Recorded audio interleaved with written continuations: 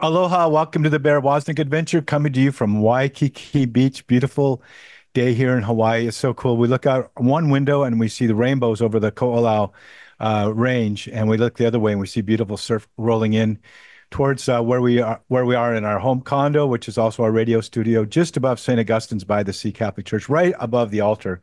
So we have a really interesting guest with us today, Brady Stiller. We're going to talk story with him about his life. G.K. Chesterton, one of my favorite writers, and his newest book, Your Life is a Story. We'll be right back with more of the Bear Woznick adventure.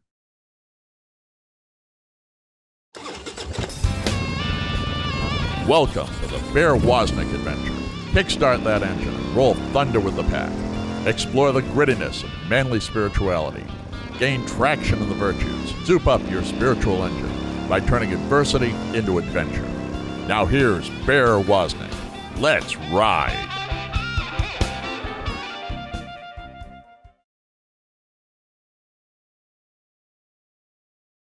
Aloha, welcome back to the Bear Woznick Adventure. Why do we call it the Bear Woznick Adventure? Because uh, everybody's life is an adventure. We are all on a journey. But I was reading I think might have been GK, but it might also could have been C.S. Lewis because so often I get them conflicted. And he said that adventure is just a romantic way of saying things went really bad. Things went wrong. And so a lot of life is turning adversity into adventure. But our life is meant to be is meant to be lived well. It's meant to be a real ride. Like I think in The Hobbit, one of the people in The Hobbit, when he was about to start his adventure, he said this question: "I wonder what kind of adventure this is going to be." And that's what we all kind of are in wonder. And we have with us Brady Stiller in the house. His new book, Your Life is a Story, G.K. Chesterton and the Paradox of Freedom. Aloha, Brady. Welcome to the show. Aloha, great to be with you. Okay, so we know C.S. Lewis liked to use his first initials because I know his first name was, I think, Clive. So we get it. We know why he didn't want to let people know that was his name. What was GK? What does the GK stand for in G.K. Chesterton? As I'm sure many Chestertonians know, it stands for Gilbert Keith. Gil, that's not bad. That's not too bad. But it does sound more cool. Are you going to start going by your initials?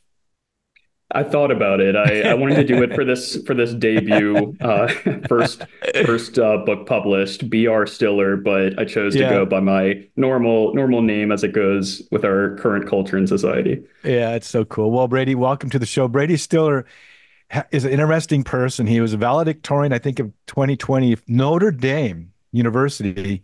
And so we have to give a shout out to Notre Dame Federal Credit Union. They're our main sponsor for this show. We got to go, Brady, to Notre Dame.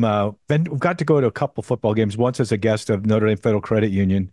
And I just remember as great as that football game is, when you see them making the run into the stadium, they run through all of the cheerleaders outside, and they make that run into the stadium. The games are unbelievable. But the coolest thing is that 30 minutes after the game ends, that chapel is just packed for mass. I remember having to sit on the floor both times for the Eucharistic celebration. So, can you tell us a little bit about your life before we start talking about Your Life is a Story, your new book? Absolutely. I think that's a very fitting place to start, but I'll even start just with a first thought. You talk about Notre Dame football. Guess who wrote a poem on Notre Dame football in 1930? But No. G.K. Chesterton titled the arena. And that is Oh, cool. because he was here in 1930 at the University of Notre Dame, giving a series of guest lectures, not something that everyone knows. It was one of the two times that he came to the US. So we can maybe circle back around to that, but I couldn't miss the opportunity to mention that he wrote a poem on Notre Dame football, which you could find online called The Arena.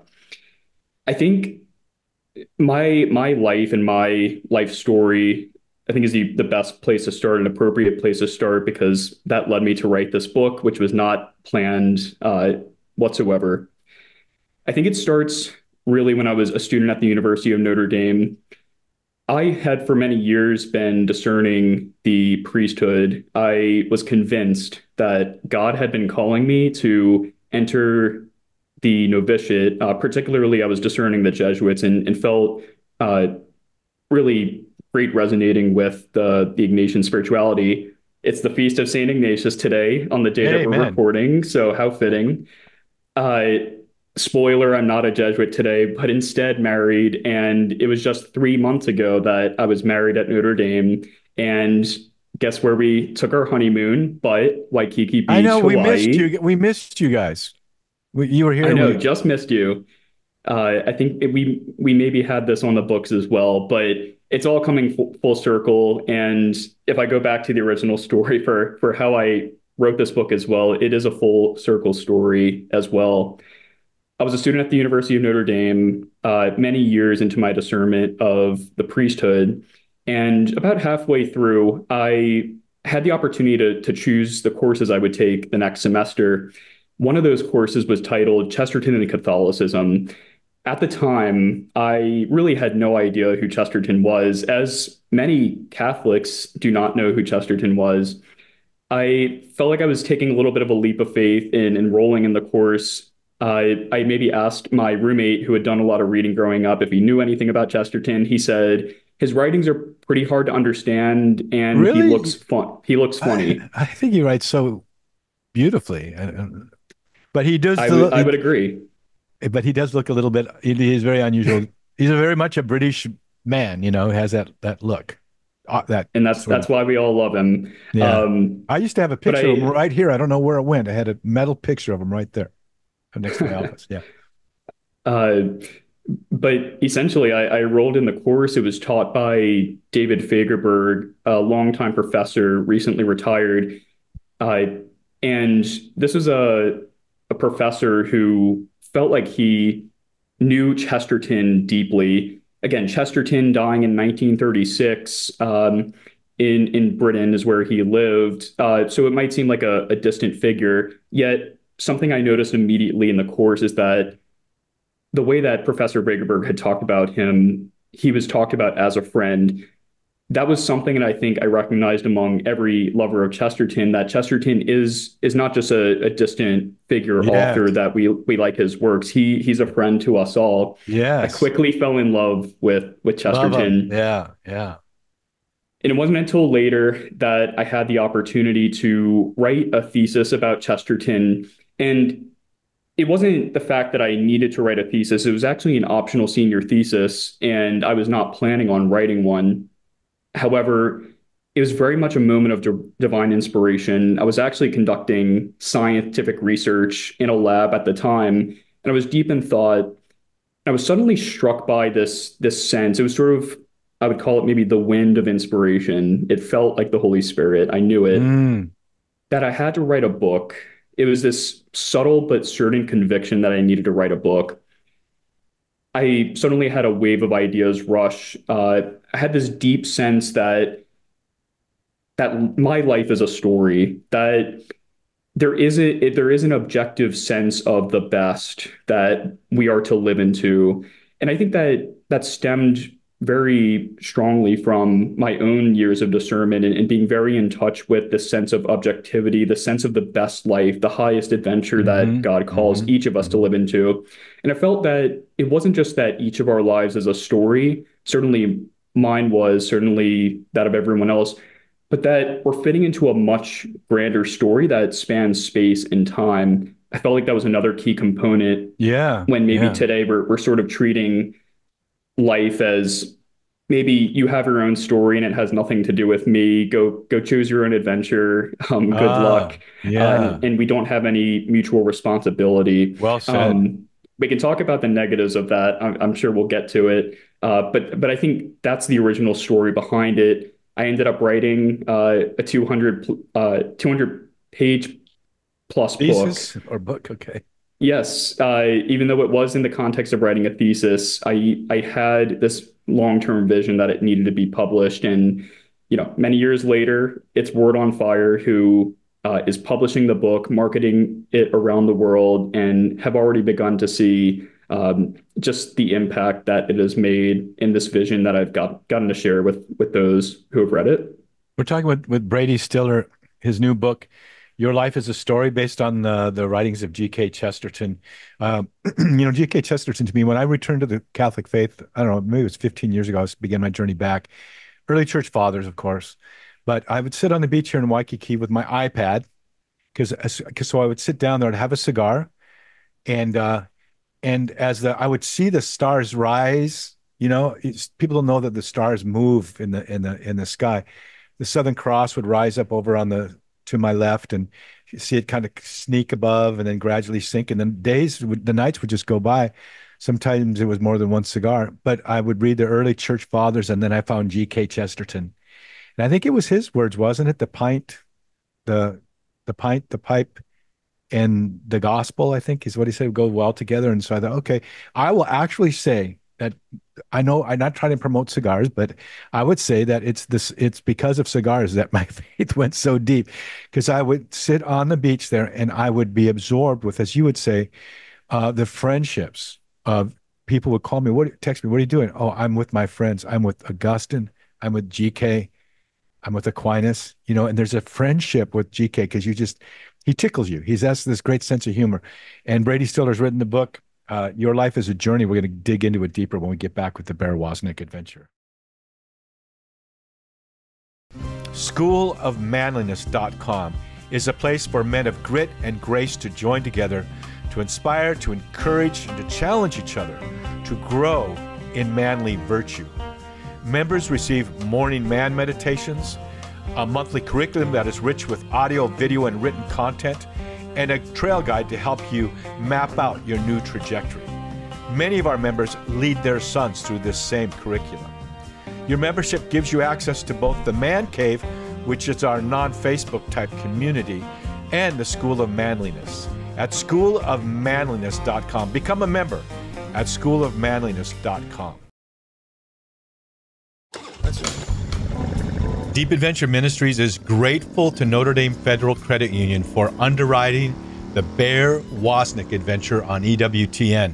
Notre Dame Federal Credit Union provides car loans, mortgages, SBA loans, and depository accounts nationwide, as well as 24-hour support. Go to deepadventure.com to find their link, or go to NotreDameFCU.com. Mahalo to Notre Dame Federal Credit Union for making the Bear Woznick adventure possible. My newest book, 12 Rules for Manliness, Where Have All the Cowboys Gone?, has hit the top 5 in Christian books for a good reason. It's because men are searching for traction and a trail guide to live out the unique calling and the gifts that they were born with, that each man individually is factory loaded with by God. Paul said, be watchful, stand firm in the faith, act like men, do all things in love. Finally, here is a book that talks with men the way men talk with each other. Just plain old straight shooting. By the way, Mama Bears, this is your chance to get this message to your men. Go to schoolofmanliness.com or anywhere books are sold. 12 Rules for Manliness. Where have all the cowboys gone?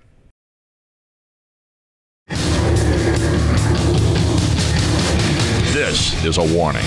The Bear Woznick adventure is dangerous. The radical change Bear challenges you to is not for wimps.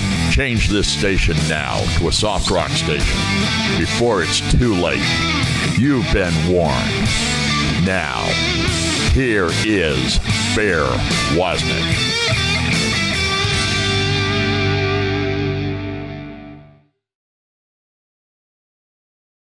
Aloha, welcome to the Bear Woznick adventure. We want to invite you to go to our website, schoolofmanliness.com. In my new book, 12 Rules for Manliness, Where Have All the Cowboys Gone? When it first came out, well, it gets a lot of controversy because people don't like to see that word man. I was invited to speak in Tampa Bay to their conference. It was going to be called Catholic Masculinity, and we want you to be one of our main speakers. And I said, well, I'm not going to come. What? You talk about masculinity? I go, no, I don't. I talk about manliness. Masculinity has been co-opted, 20 the twisting of words is a lot of what Satan's into. But the word man, the root word of that in Latin is virts, where you get the word virtue. And that's what we mean by manliness. So we invite the men to go to manliness.com. Not just subscribe to our weekly email, which comes out and gives you our latest radio show and things like that, but to become part of the man cave. You can join the man cave. It's a non-Facebook type community where the men really get real with each other. And then we have a Zoom meetup once a month, and then we have a whole curriculum, the School of Manliness, that's got audio, video, and self-assessments that you can go through as men. But also you can get your sons a subscription, not to the man cave, but just to the school, and you can actually guide them along with you to and have real deeper conversations with them about what it means to be a man. Speaking of real men, we have G.K. Chesterton's in the house. Actually, we have Brady Stiller, who's valedictorian of Notre Dame. I don't know how that happened. I bet his friends are wondering too. But his new book, Your Life is a Story, G.K. Chesterton and the paradox of freedom. So Brady, I want to ask you about this paradox of freedom. I ponder on it a lot. I think just a few weeks ago I was talking to my wife about that. First time it struck me was sitting on the beach, and I saw these clouds come up, and they formed these unique patterns, and then they would go away, and I would see surf waves break in unusual patterns. And it does become cosmological, and it does become ontological when you think about, was that cloud predestined by God to just look just like that, just at this moment? Because there seems to be a randomness in there. To what degree do I, as a human being, have this call from the Lord and this plan and this purpose that he has for my life, and yet the free agency within all of that? And so we brought you here just so you could, in 20 words or less, explain it. Not so simple. It required a 200-page book to get to the bottom of it. Well, let's roll. Perfect. I think what was at the heart of this and everything you just mentioned, this question of freedom, this question of meaning, I think for me, in the philosophical approach that I took, and I felt like it kind of necessarily became philosophical, is the question of objectivity and subjectivity. And while not every person might think about the meaning of life or even our own freedom in those terms, objective, subjective, I make a claim very early on in the book that whether or not we realize it, we all have a view of the objectivity and subjectivity of meaning. Some of us might find ourselves maybe with certain concepts of life being a little bit more determined. You might see that, culturally, religiously, etc. Other people might sort of see things as happening by chance. There can be scientific forms of this, as Chesterton saw, and there can be religious or philosophical forms of it as well. Thinking that, one form of it could be that we will be saved, or the opposite, religiously speaking, regardless of our actions on earth. That's maybe one way of looking at it religiously. Of course, in Chesterton's time, scientifically, a big one was Darwinism and evolution.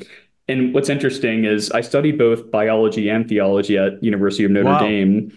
I would consider myself a man of the sciences, and I love the sciences. I think also the ministry through which my book is published, Word on Fire, which I'm sure many people listening follow Bishop Barron as well. I think Bishop Barron really captures that well. They are not in competition. I found personally that they shed light on each other. I love studying evolution and science in conversation with theology. And the more that I understood our faith, the less that I saw them in competition. So that's all to say, it really comes down to this question of objectivity and subjectivity. How determined is meaning? Do we create meaning or find it? That's at the You're saying the core. word determined, it would be predetermined it might be better for ours for our people to comprehend, for knuckle draggers like me to understand. You mean a Right, predetermination, right? predetermined, Yeah. exactly. So that's at the heart of it. Do we create meaning or find it?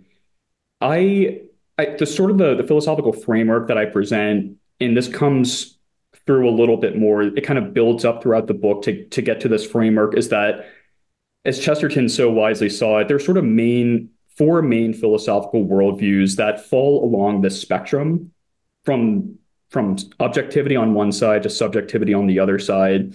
Determinism would be the claim that everything is predetermined, whether it's physically or spiritually, etc. And that meaning is predetermined. We have really no role in creating it. It's to be found. On the opposite side is what I would call existentialism, where, and I think really is where our culture and society are today for the most part, is that we can sort of create meaning for ourselves. No one can tell me what the meaning of my life is. A third philosophical worldview that Chesterton argued against consistently is skepticism, which is maybe sort of wavering in the middle. We can't really know for certain whether there is meaning to be found. Of course, that can lead to paralysis and never really pursuing a meaningful life. And then the fourth, I say, is ultimately what is the outcome of any imperfect worldview on the position of freedom and meaning is nihilism. It doesn't have a place on the spectrum insofar as it claims there is no meaning to life. I think Chesterton saw that ultimately as kind of the worst curse of existence, because bringing it back to your comment about the cigar, he saw everything from a cigar to a child to a mountain range as good, even if you reduce everything in this world to its primitive components. It is good, it is beautiful, it is not to be cursed. There is a purpose to all of this ultimately. And he felt that was very vile to ultimately say and to sort of resign that there is no meaning in this universe. And so to kind of cap it off, and this is kind of the purpose of building up to this argument and answer, is what is the right position on this? Is the meaning of our lives predetermined? Is it fully undetermined? Is it a little bit of both? And jumping to the answer is, and I found certainly the answer in Chesterton's work so clearly, and this was the key insight and purpose of the book. What if it is not a little bit subjective and a little bit objective? That would seem to make sense. What if more true to reality in the question that's maybe the most right on this ancient ontological question, what if it is a paradox, which Chesterton, as we know, who read him often, is the prince of paradox. He defines paradox as both extremes at their full strength at the same time. A way to maybe apply that to this ontological question is, what if life is very objective and very subjective at the same time, 100% predetermined, 100% undetermined at the same time? Of course, that's the purpose of the book, to get down to the bottom of that, exactly what that means, how they can both exist at the same time. But I think it's very Chestertonian. And not only that, it's very Christian. It's a very Christian claim. And I think is the Christian philosophy, because ultimately paradox is inherent to the dogmas of Christianity. Jesus was not a demigod, 50% God, 50% man. He was 100% God, All 100% God, man, even if we cannot wrap our minds around it. Wonderful. Very well stated. Very well stated. We're talking with Brady Stiller, his new book, first of many, I would expect. Your Life is a Story, published by Word on Fire Press. Your life is a story based on the writings of G.K. Chesterton and the paradox of freedom. I've heard it said one way is to describe this God's perspective on a person's life is like, I remember when I was a little kid, I think it was in first grade, we got to draw this big old mural, like on all the chalkboards on one side of the wall, starting from, I don't know when, maybe it was the Pilgrims all the way up to today. And you would see them, and I got to draw the Cowboys, when the Cowboys were going out west, and I've heard it said this way, that God views you, He knows everything about you from the beginning to the end, but it's not, but it's as if He sees that mural all at the same time. We can't even define time. Augustine tried so hard, he couldn't even define what time is, but we see our lives flowing along this linear path, but God can see these things all at once. But there are, and so God knows. But like, I have a friend, Crazy Todd, who towed my son into 85-foot waves. He's a big wave rider. My son rode an 85-foot wave. It's so big, you got to get pulled in by a jet ski. And I asked him, so Todd, it's kind of a little bit gnarly, you riding these big waves. don't you worry ever? He goes, no, I know that that there's a date that I'm going to die, and nothing's going to stop me until that date. He's like totally predetermined. Like he could walk off that cliff, and it wasn't going to kill him unless that was his day to die. He had this kind of jaded view of everything's predetermined, even the date of my death. Well, God knows the date of your death, but that tension between the objective and the subjective, it's like my muscle in my arm. If I didn't have a strong muscle on either side of my forearm, I would have no dexterity. When I went to drink this cup of coffee, I'd just be throwing it in my face. It's that beautiful paradox of tension that GK and you are writing about. We'll be right back with more of the Bear Woznick adventure and Brady Stiller, very good friends with GK Chesterton. We'll be right back. We invite our mama bears to join with us at deepadventure.com. You'll have access to all of the Long Ride Home TV shows even before they air on EWTN, plus 3 years of the shareable Ocean Sunrise Daily Catechism videos, plus at deepadventure.com a 20% discount at our online store with all of our great t-shirts and clothes and books and rosaries and medals and all kinds of accessories. You'll also get an autographed copy of Bear's latest book, and for a limited time, a Catholic biker stuffed teddy bear, all at deepadventure.com. Come on, Mama Bears, let's hear you roar. Go to schoolofmanliness.com and subscribe to our weekly email to receive video YouTube links of the Bear Woznick radio show, as well as the Spirit of Adventure with Bear and Cindy TV show, which, by the way, is filmed in the tropics, as well as our manly evangelistic YouTube shorts. Go to schoolofmanliness.com.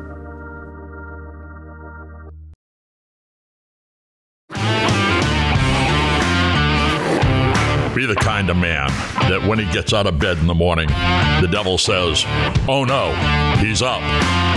Go to deepadventure.com and invite Bear to speak.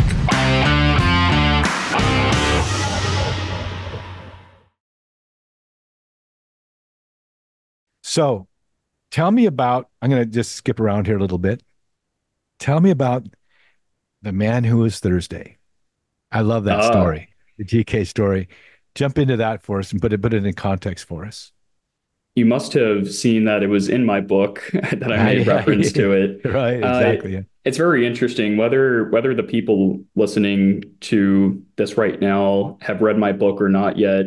I would say it's mostly drawn from the nonfiction works of Chesterton. However, there are two fictional works that I think really, if they're read a certain way, sort of convey these ideas of the objective, the subjective, and really the beauty of it. One of those is The Surprise. The other is The Man Who Was Thursday.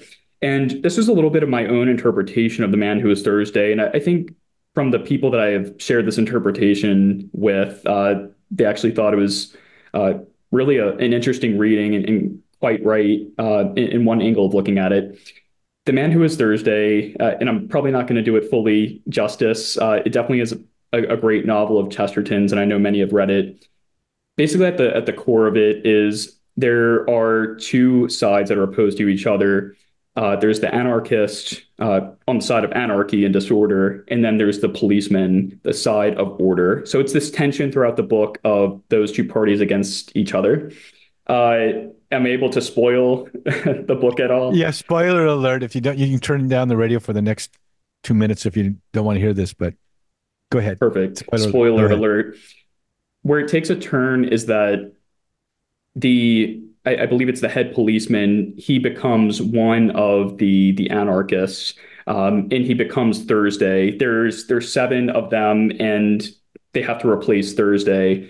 Each of them named for a day of the week. Very, very interesting Chestertonian style way of writing. Very fantastical, but I think very enjoyable. Long story short, toward the end of the book, it keeps turning further and further where you realize actually all of the anarchists who are looking to ultimately blow up Paris are actually on the side of order. And then ultimately they find out that all of them, but the one remaining person, the head, who is named Sunday, we must take down Sunday. Ultimately, we're all on the same side of order. We need to take down Sunday ultimately. it takes them to this sort of dreamy scene in the end where they're trying to hunt him down. They bring him out, Both sides are trying to hunt him down. or the interesting way When of what yeah. happens is that all the anarchists turn out to be policemen on the same side. They're on the side of order. Mhm. So then the one remaining, who's probably the one remaining anarchist they're trying to take down, who is Sunday, the head of it all. He takes them all out in the final chapter to, I believe, the English countryside.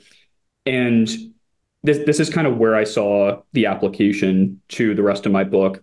What happens is they're all brought to these seven thrones in the night sky with the stars above them. And they find that they're all for each of them. And they have costumes given to them representing the days of creation. And they see an Mm. empty throne in the middle, which is, it must be for Sunday. He goes and sits down and is not really speaking to the rest of them. And they're all asking him, why did you do this? Why did you set us up like this? He was the mastermind behind it. And he gives a quote from the Bible, from Jesus, of "Can you drink the cup from which I drink?" Yeah. It's very Yeah. mystical, but the interpretation I saw is: could this not be a way of reading our life stories? Do we not sometimes, certainly many people, see God as against us? This is a God who is not good. Maybe he's neutral. Maybe we have a kind of deistic view. He's maybe removed, or sort of like tricks us. Why is there evil in the world? But once we realize the sleight of hand that God does, because he's working all things for good, could he have not been working all of these things for our good in the end, even though it felt maybe for a lot of the journey that we were being set up, that this was maybe all kind of a lie or a scam? I think that's ultimately getting at that deeper mystery, the deeper truth of maybe what we will see at the end of time. I think many of us kind of in coming to deeper faith see that we see that sleight of hand. We realize still in this life that God is all good and he's working all things for good. But I think that will be the realization at the end of time, that all of these things will be explainable in the end. We might have questions for God. Many of the policemen were accusing him, why did you put us through this? Why did we have to suffer? And Mm. he explains with that one line, and that is essentially how the book ends. What's the line again? Repeat it again. He essentially quotes Christ from the Bible of, "Can you drink the cup from which I drink?" I just recently was meditating on that in the last week. It's such a powerful statement because he was about to go into, he would be going into his passion. So yeah, so we're talking about Brady Stiller. His new book is called "Your Life Is a Story," and it's subtitled "The G.K. Chesterton and the Paradox of Freedom." Let's go back a little bit, okay? I mean, all the way back. You you you mentioned in your book the cosmological and the ontological. Can we dig a little bit deeper into that, going all the way back to that beginning of creation? Sure. Which particular angle and an application of ontology and cosmology? You tell me. You tell me. Sure. So is that not the grand story? As I mentioned earlier, we come to this realization that each of our lives is a story. I think many people would see that. However, we're also at the same time meant to live into this grand story of creation that spans space and time. Somehow I'm connected to the rest of humanity that has lived and will come going forward. Mm, mhm. If we don't have that view, then we're disconnecting ourselves from history, we're disconnecting ourselves from the rest of humanity. And there's certainly downsides to that, and we see many of the fallouts of that. However, if we're going to look at questions of ontology, what would be the ideal? We're asking this from a philosophical angle. What would be the ideal view of life? It's not just maybe one worldview among many. What I claim in the book, which is what Chesterton keenly saw, and is not just his own worldview, but that of, I think, the Christian tradition, our lives are a story. Creation is a story. This entire existence is a story. That's a really deep ontological and cosmological claim about our being, our existence, the meaning of our lives, what we are meant to fit into. And it could be so powerful and definitive a claim that to the extent that we do not find our role in the story, we're missing out on something. We're feeling a deep absence to the extent that we're not finding our role in the story. And so then there is this sort of imperative to in this life find our role in it. That's an open invitation to all. And maybe the tragedy is many of us just don't want to live into that story. We prefer something much more narrow. But for Chesterton, I think he saw really this open invitation, and really is ultimately, I think, the Christian message. There is this thing happening now where people are definitely trying to disconnect us from history. Statues are being torn down, and history is being rewritten. The meaning, there's so much confusion. I think it's a satanic thing to disconnect us from that, because history, if you really, really get down to it, is his story. It's the story that Jesus is the author and finisher of our faith. He's working in as we work out, our own salvation. When we get back, I want you to talk about salvation history, his story, as we see that. We're talking with Brady Stiller. His newest book is Your Life is a Story. G.K. Chesterton and the Paradox of Freedom. I used to have GK's picture right there, and I don't know what happened to it. It must have slid down behind that shelf. We'll be right back with more of the Bear Woznick adventure. People love our EWTN TV show, Long Ride Home with Bear Woznick. Thanks to you, the show has won 4 different Tally Awards. And now, instead of waiting each week for the next episode to air, you can actually binge watch our show and even share it with your friends when you go to deepadventure.com and join the Mama Bears or the Man Cave. Along with all the other benefits, you get total access to all the seasons of our aired episodes, plus instant access to episodes that won't even air for several months.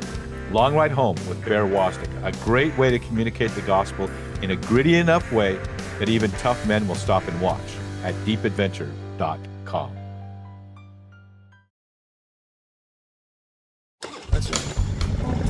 Deep Adventure Ministries is grateful to Notre Dame Federal Credit Union for underwriting the Bear Woznick adventure on EWTN. Notre Dame Federal Credit Union provides car loans, mortgages, SBA loans, and depository accounts nationwide, as well as 24-hour support. Go to deepadventure.com to find their link, or go to NotreDameFCU.com. Mahalo to Notre Dame Federal Credit Union for making the Bear Woznick adventure possible. Announcing Spirit Adventure TV with Bear and Cindy. So many people, especially you mama bears, tell us we want more of Bear and Cindy together. Well, we're happy to announce our website, spiritofadventuretv.com, as well as our YouTube channel, Bear Woznick Spirit of Adventure, where you can watch Spirit of Adventure TV with Bear and Cindy. Join us where we live in the Hawaiian Islands or where we sail our boat, the Spirit of Adventure, in the Caribbean. Experience both adventure and serenity with us as we share our life together, as well as the joy and the wisdom of our faith. Go to spiritofadventuretv.com to find out more and subscribe on YouTube to Bear Woznick Spirit of Adventure. And join us, Spirit of Adventure with Bear and Cindy. Buy 12 Rules for Manliness, Where Have All the Cowboys Gone? At schoolofmanliness.com or wherever books are sold. Mama Bears, get these books into the hands of your men.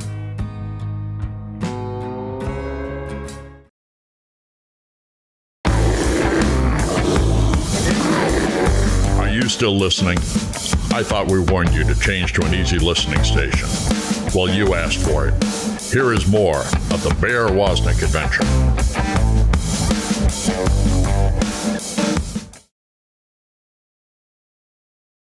Aloha, welcome back to the Bear Woznick Adventure. We want to invite you to check out my newest book, 12 Rules for Manliness. Where have all the cowboys gone? It's been bumping along in the top 100, and sometimes it's getting up to the top 10 in Christian books for men.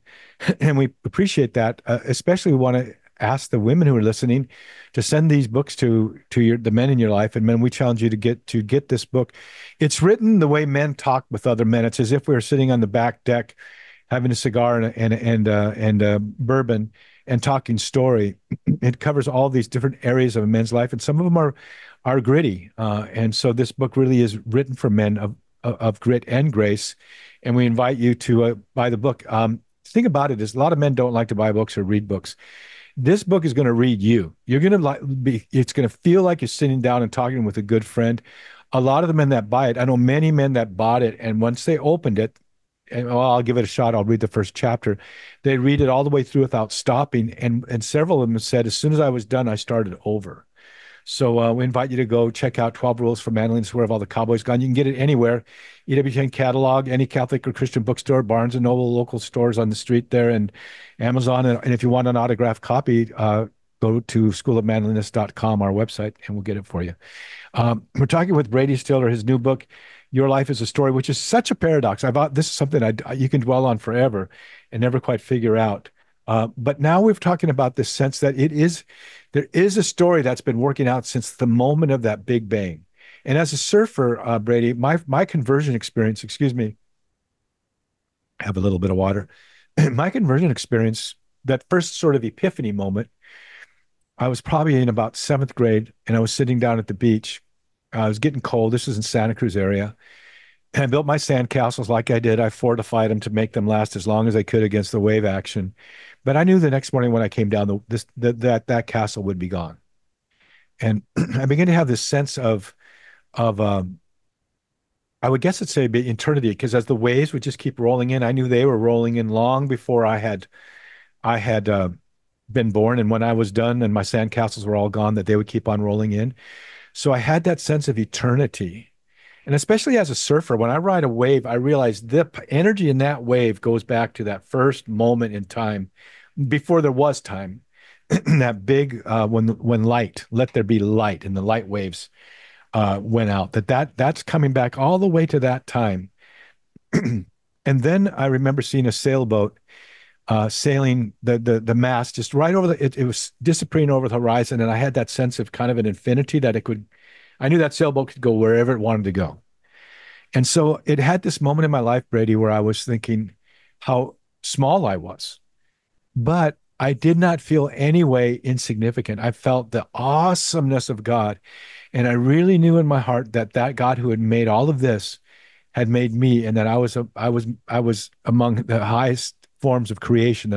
I knew I wouldn't have said the word I made as His image, but I knew that I was made by Him and for Him, and that a human being is the most special being in the universe. Why do I know that now? Because Jesus became one of us. We're of incomparable worth.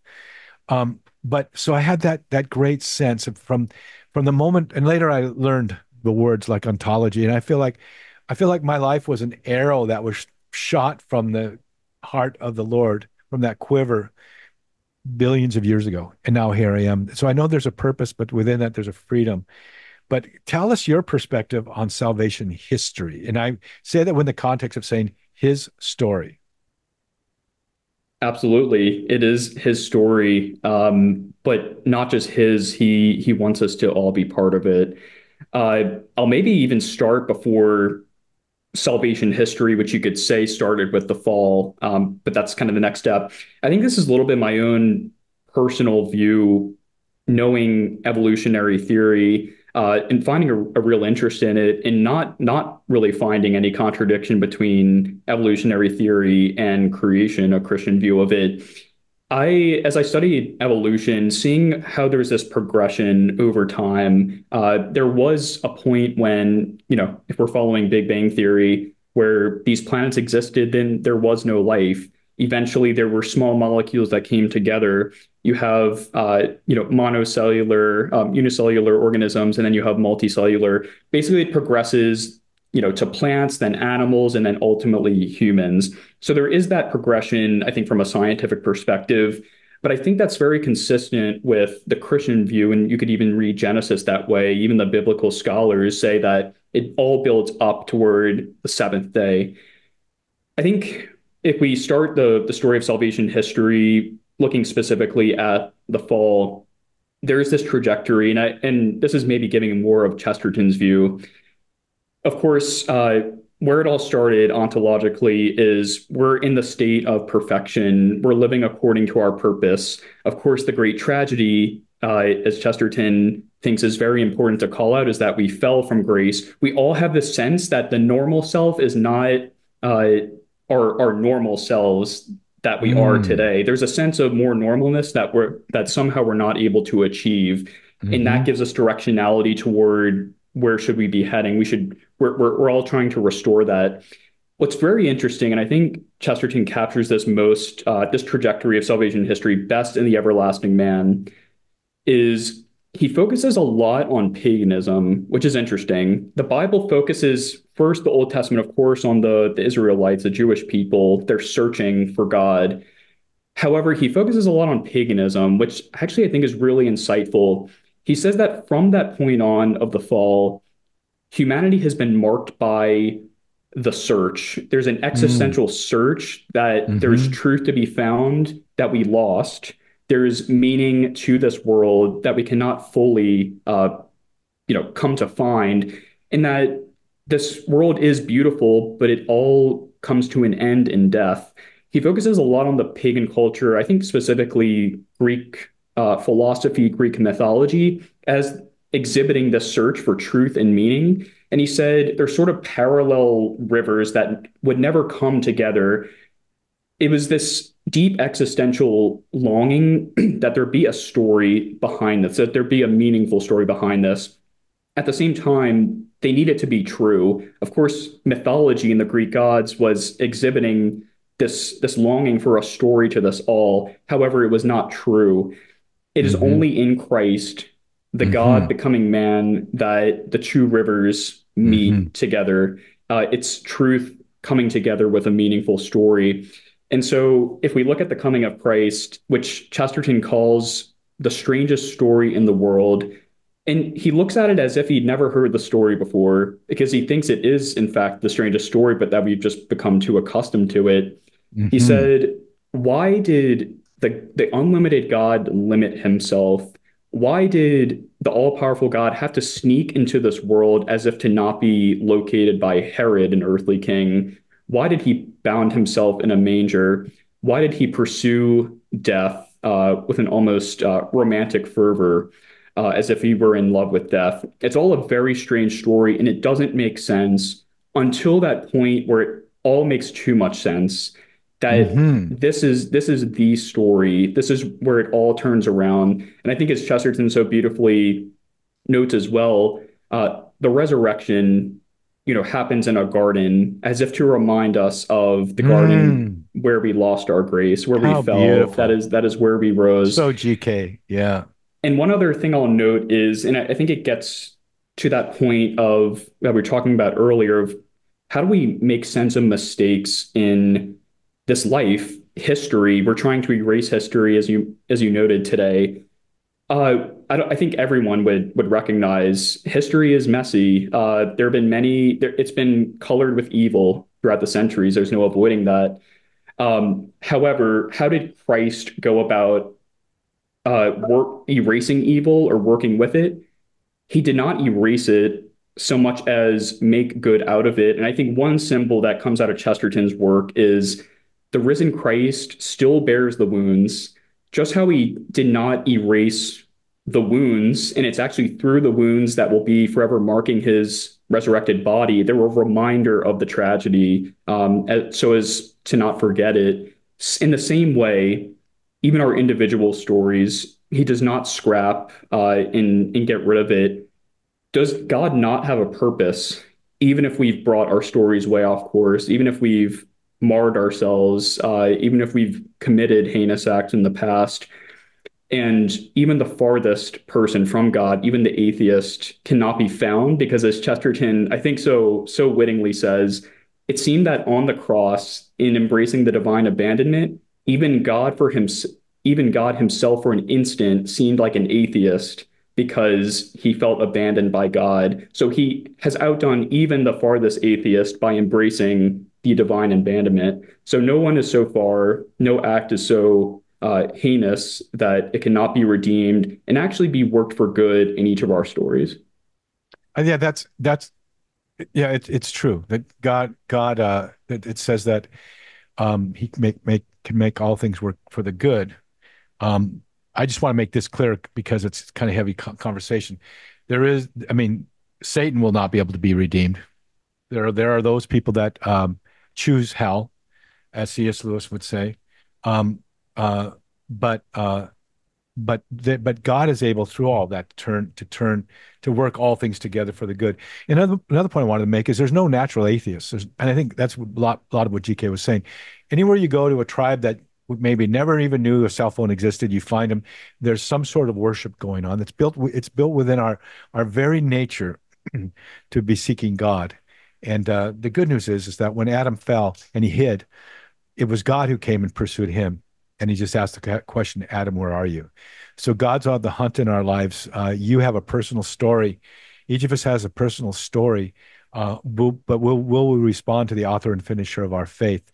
Because once you do that, you're really propelled into the greatest adventure you could possibly have. When you're fulfilling your personal talos, your purpose for the way God made you uniquely and what he has planned for you. The Bible says, I know what I have in store for you, plans for peace, not destruction, a future reserved for you full of hope. If you seek me, I'll let you find me if you seek me with all your heart. So there is that part of us where we have that freedom of will, but we want to go to the Lord. And as you were saying, just the abandonment, abandon ourselves to his will. It's in the abandonment, my own personal creed. The most radical quest a man can pursue is to abandon himself to the wild adventure of God's will. We've been talking with Brady Stiller, his new book. We got to run. We already overdid our time. Your Life is a Story, G.K. Chesterton and the Paradox of Freedom. Until next week, Brady, thanks for joining us. Thanks so much. It's been a pleasure. Until next week, may the breath of the Holy Spirit aloha you. Aloha.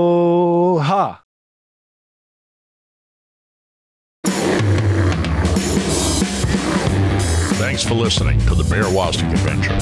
Find more manly conversation at the Bear Woznick Deep Adventure YouTube channel. Subscribe and ring the bell.